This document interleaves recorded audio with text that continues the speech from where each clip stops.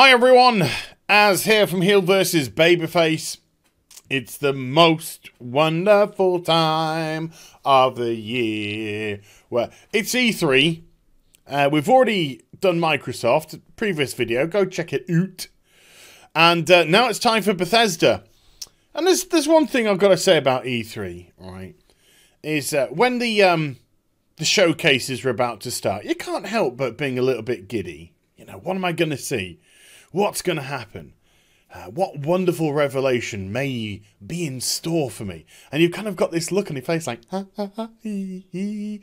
And then some corporate guy comes out in jeans and a shirt, looking like, you know, somebody who would hold a mug saying, I'm the best dad in the world, that was bought for him by his secretary. And they just come out and they're just like, games are such a wonderful experience. They take us to universes and planets beyond our imagination. And you just want to fucking punch him in the face.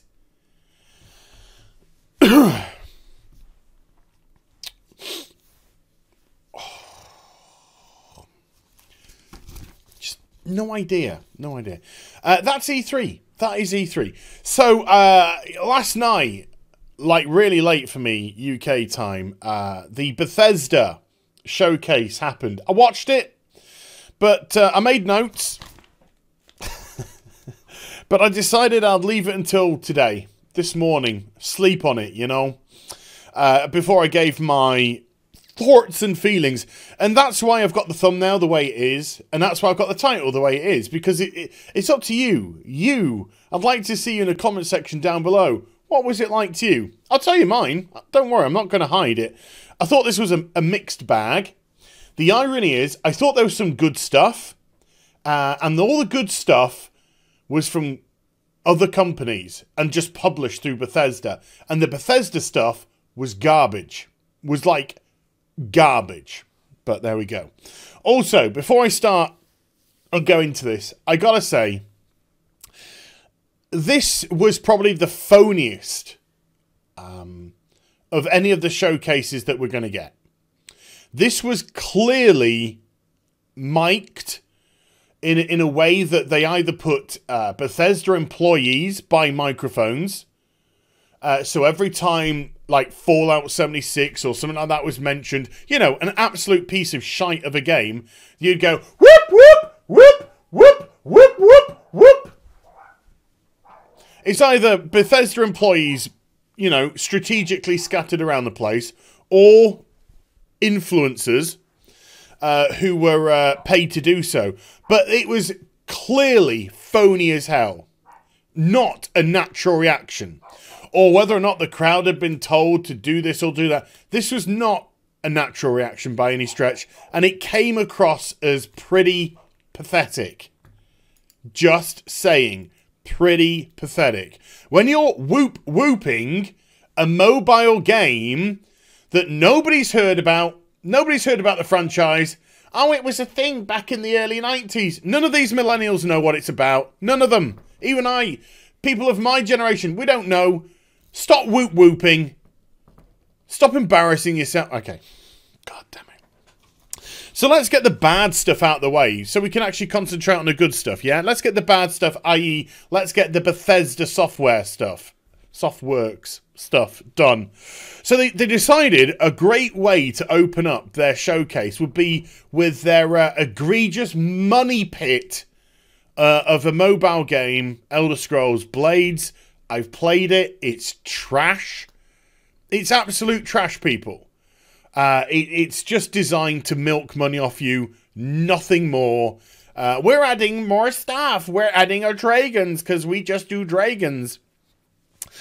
Screw it really up its bum. If you want to play Blades, knock yourself out. You want to spend money on it, you're a moron. And then, that's it. That's all I've got to say about that. Then we've got Fallout 76. Let the hilarity ensue. First of all, we had all the whoop, whoop, yeah. Fuck off. Oh, and then we had just the lies. Like, the amount of lying by Bethesda, Pete Hines and Todd Howard's just like, Really? So they said, first of all, thank you to the millions of people who bought Fallout 76. Probably sold 2 or 3 million. Probably. And then they said, thank you to the millions, plural, that's millions plural, who have stuck with us. Piss off! You have not got millions of players playing Fallout 76. You have less than 1 million, no doubt. You have less than 500,000, no doubt. You probably have no more than about 250,000. And I think I might be being generous there. Thank you to the millions who stuck around. Get out of here. Weirdo. Weirdo! So they talked about a new patch. I couldn't care what it's called. I think it's called Wastelands or something. But let's get the first embarrassing thing out the way first. They announced that in this patch they're bringing NPCs into the game. And people were cheering. It was so sad. It's unreal. You have to cheer. You don't have to, but these people were clearly bought and paid for. And employees of Bethesda. But you have to cheer the fact that your broken, shitey, empty, vacuous cash grab of a live service embarrassment, which has done untold damage to your company, is bringing NPCs in, and you want people to fucking cheer. Oh my god, look, there's a dialogue window. Yeah! Meanwhile, back in the early 2000s, back in the 1990s, back in the 1980s, Jesuit H. Christ. Then they announce there's a free week of Fallout 76. Play it for free, people. It's a precursor for the game going free to play. Play it for a week. See what you think of it. I tried it the other day, remember? I lasted 10 minutes, 48 seconds. But then, just when you thought Fallout 76 couldn't get any more embarrassing, guess what they're bringing? If you had to guess on a single piece of content that your mind just says, oh no, oh no, that they would bring into it, guess what it could be? Battle Royale mode.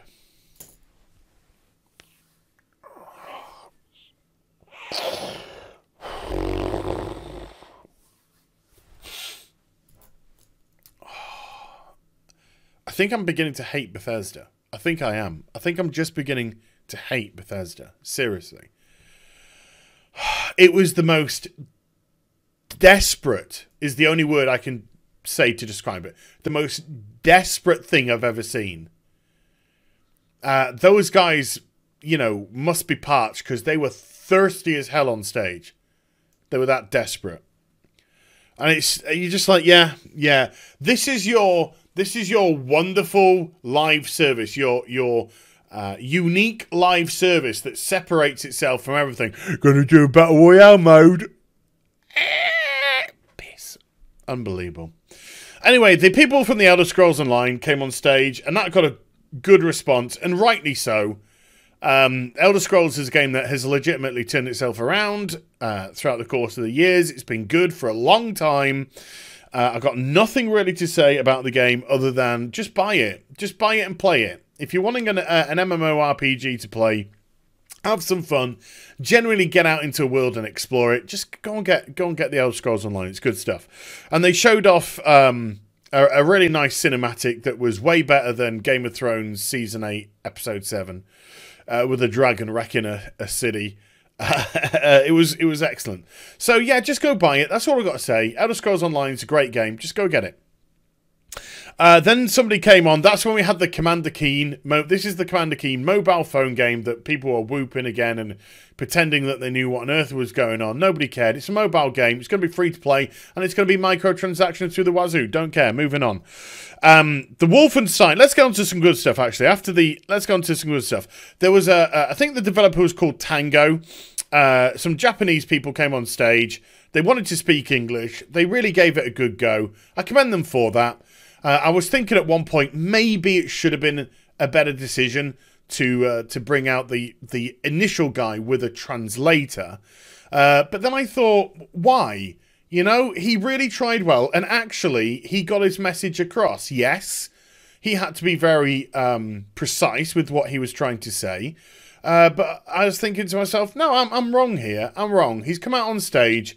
He's saying a foreign language, which he's clearly learning.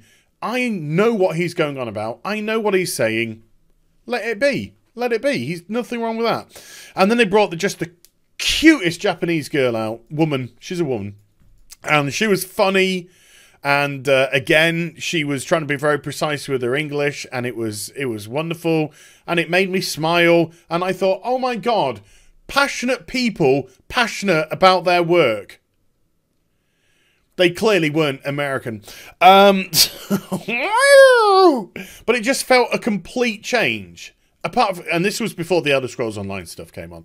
So you had like this real bullshitty stuff about Blades and Fallout 76, and then you had these two Japanese people come on stage, and they really felt like, you really kind of got that feeling they loved what they were doing, and it was infectious, and I started to smile, and I was just like, you know, because I was like po-faced for the first couple of bits.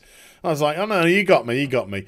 So they announced this game called Ghostwire. Now, yes, it didn't have any in-game footage. It had a CGI scene, but it looked really interesting. The premise looked really interesting. People in Tokyo literally vanishing, like vanishing out of their clothes. And it's a paranormal game. You seem to be some sort of paranormal hunter, and you have to find out what is going on. And maybe have the ability to see this supernatural entity or supernatural entities, which are going around seemingly touching people. They touch people, and that's what makes them disappear. So the premise, the concept looked really exciting, and the CGI cutscene was sensational. It really, really was sensational. And so apparently it's going to be an action adventure game, and you're going to explore the city and stuff like that. I'd like to hear more about that in the future, but that got me excited, and it was kind of like, all right, now we've got Bethesda out the way, and we've got, you know, people who are just having games published through Bethesda. We're getting onto some nice stuff now. The Wolfenstein Youngblood team came out. Now, I know people are going to go, oh, look, it's two women. They're fighting Nazis. It's an SJW wet dream. Look, I just saw a game which looked good. That's what I saw. I saw a game which looked like a lot of fun. I didn't see that personally. Sure, you can read that if you want to read it. I think it's reaching. I just think they were trying different protagonists for a different adventure, and I don't think there's anything wrong with that at all. So it looked good. It looked fun.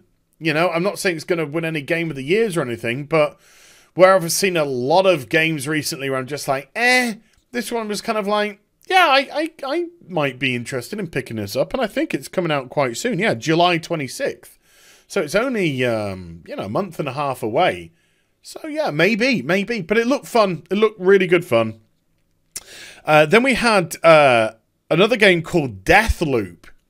This fascinated me a lot. There's a male character, there's a female character, and they're locked in this battle where they literally kill each other. And then when the clock resets, they restart back to where they were before. So whoever was killed is alive again, and they repeat the process, but they retain the memory by the look of it, while the person who killed the other person doesn't retain the memory. That's what it looked like. And so the way that they got killed firsthand, they would be able to dodge next because they knew it was coming, the other person didn't, and then they'll be able to have an attack against them. Looks interesting. I'm confused about certain elements of it, but that's fine because I think the game itself might, you know, we'll obviously explain that as we go on. They did say that there's multiple levels on it, and the story will unravel as it goes along, and you'll find out exactly how things are going to turn out. And I've got a feeling, of course, that it's going to ultimately end with you two fighting with each other for whatever might be the ultimate bad. But I like the look of it. I have to say this because I think it's only fair. Both the characters were black, and I think there's going to be some, again, wokeness talk. I didn't see anything like that whatsoever.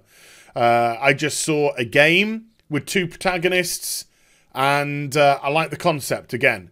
So if people want to try and read wokeness into it, I don't think whatsoever. What's wrong? What's wrong with having some black lead characters? If it fits the game, it fits the game. So what? So I like the look of it. I like the look of it a lot. I'd like to know more about that game as well.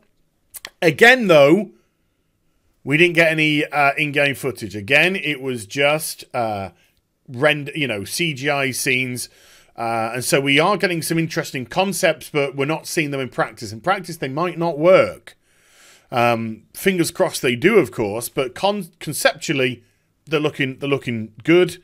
We then had a little chat about an Orion streaming service that they're going to release. Look, I ain't got too much to say about this. I haven't said anything about Stadia. Why? I ain't got a lot to say. You know, Stadia kind of looks like, I don't know what it's bringing really to the table. I'm going to get it. I have pre-ordered it because I want to test it to see if it is the case. But, it has these kind of grand ideas, but the games that are for it are like, meh, games that most people we've all probably got. And if we want to play them, we'll just boot up our console or whatever. So sure, it might be decent from the go, and I'll give that a crack when I'm being a little bit more mobile, visiting friends or going out to various places or whatnot. But same thing with Orion. It's kind of like, okay. Streaming Doom on your phone, okay. We'll see. And then they ended with, obviously, they were going to end with Doom Eternal, and Doom Eternal looks great. It looks absolutely awesome. The game itself just looked fun, looks fast, looks frantic. It's on Mars, I think it is. And then you had the battle mode, which is the competitive mode, which again looked like it could be a lot of fun for people. But it just looks like, a great little game, a great little follow-up to the Doom game. What I do want to say before I end the video, though, is throughout the course of this presentation, they had the most obnoxiously manipulative vignettes scattered through where they tried to do wokeness. Oh, I'm a member of the LGBT community and I find that it's great that I have people that represent me and I can see me, and just like piss off. Just piss off with this stupidity. No, you don't. You're your own person. That's what defines you. Not fucking Bethesda sticking a computer character going, aren't we progressive? So they were really kind of like manipulative, and I found them pretty disgusting, to be honest with you. This is a corporate idea of trying to identify with humans, and they've got no idea how to identify with humans. You know how you identify with humans? You be that Japanese couple that came on stage and just showed passion for the game. That's how you identify, because their passion absorbs into you by osmosis, maybe, and then you start to smile because it's infectious, because you sense their passion, you understand where they're coming from, which makes you in turn more interested in what they've got to say and their product. But these goddamn woke, awful vignettes, just corporate, trying to relate to humans when they're not human. Why? Because they just want your cash. That's all they want. They don't care if you're gay. They don't care if you're black. They don't care if you're handicapped. They don't give a toss. They just want your money. Normal pound, pink pound, they don't care. They just want your cash. So less of these vignettes, please. They are pathetic. So mixed bag. Again, the studios that publish through Bethesda, they look like they've got some decent stuff. The Bethesda stuff, and this doesn't include Elder Scrolls Online, because that's ZeniMax Online Studios anyway. So again, it's a part of the Bethesda, the ZeniMax major company. But the Bethesda stuff itself, the Blades and the Fallout 76, desperate. Just desperate stuff there. And Todd coming on and attempting an apology to start with. Oh. And he just knew he didn't care, but there you go. So let me know what you think in the comment section down below. I hope you enjoyed the vid. If you did, do get a thumbs up and also subscribe to the channel. Follow me on social media and Twitch when I stream, links in the description. But down below. You take care. Bye for now.